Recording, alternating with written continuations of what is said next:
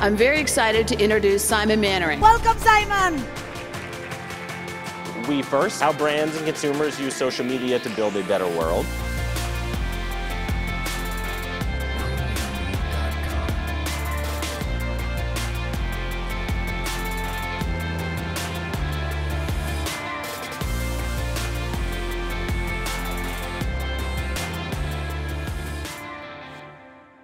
Let's dive in.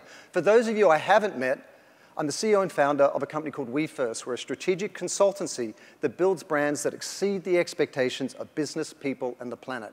So we do the strategy work, the culture building work, and the impact storytelling for global enterprises, sustainability leaders, and really, really exciting startups. And we've been doing that for 13 years. And the core thesis is we need as many people as possible to work together quickly to the greatest collective benefit, which is why it's called WeFirst. Leadership is more important than ever, but also that leadership has never been in need of more reimagination, more reinvention, more re-engineering. And I want to explain why. This is a snapshot of what all of our lives have been like over the last 2 years. Multiple crises, from COVID to the climate crisis, to supply chain, to BLM and the protests around the world, and now Ukraine. And what's interesting about all of this is that there was concurrent. I don't think any of us have ever had any leadership experience where you had so many seismic challenges all at once. And here's the interesting thing about them. They're not sitting out there in the future statically waiting for you to arrive or us to arrive. They're compounding out in the future, hurtling back towards us in the present. And this is creating a hockey stick of expectation on business. And by that I mean it's not sequential.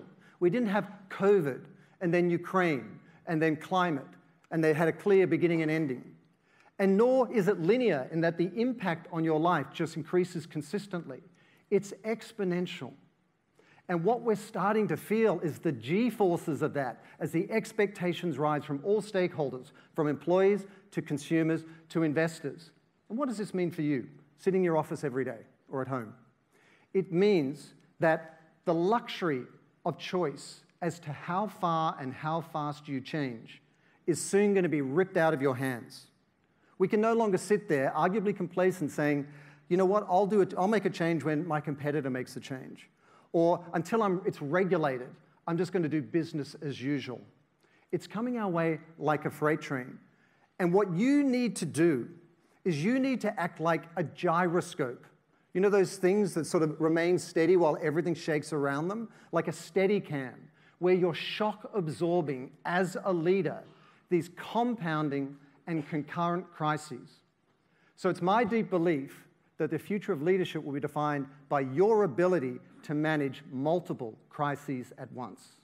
Let's dive into what I believe is a critical mindset shift for that to be possible, for all of these different investments that you're making of time, capital, resources to work together synergistically. And why I call it a mindset shift is because you can imagine if you've got new goals based on the same mindset, you're going to only have so much success in achieving those new goals. But if you've got a new mindset that better sets you up to accomplish those goals, you're going to get that much further. And the way that I express that mindset shift is to lead with we, which in simple terms means everybody working together to create the greatest benefit to the largest number of people on the planet. And you might say, why is that important? Well, in simple terms, people want to buy from, work for, or invest in companies doing good. Because every single one of us wakes up every morning and pulls out their phone and looks at the horror story that is the news headlines. I mean, who here doesn't I scroll through the headlines now. I'm like, I don't want to know anymore. It's enough, man. It's bad enough. I couldn't even sleep last night. No, there's more.